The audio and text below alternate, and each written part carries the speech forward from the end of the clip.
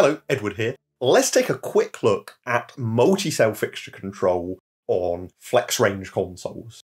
And the simplest way of controlling your fixtures is to simply go ahead and push up their intensities, and you will bring up your lights. In my case here, I've got some 10-cell LED battens. Once you've pushed up your faders and they come on stage, you can then go ahead and start to colour mix using the colour picker, and you're going to be adjusting all of the cells of that fixture together.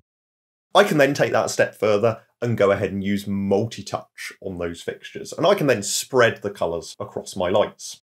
I can also go to my effects if I want to, and I can start to go and run effects across the individual pixels of my fixtures as well. As well as being able to control our fixtures in this manner, you can also go and just grab control of an individual cell. Let's say that I've got these fixtures in red. Well, what I want to do is just control the cell number 2. What I can do is go and hold Shift and click the channel button, and that allows me to step through individual cells, and I can then tap blue. And I can then repeat that process, Shift, tap, and tap again, and change the colour of another cell. And so you can step through each of your cells and control each cell individually.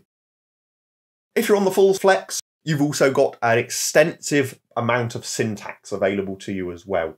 I could go and say 0.6 and 0.7, enter, and then change those cells and make those individual cells a different colour. Go and check out the dedicated multi-cell videos for more information.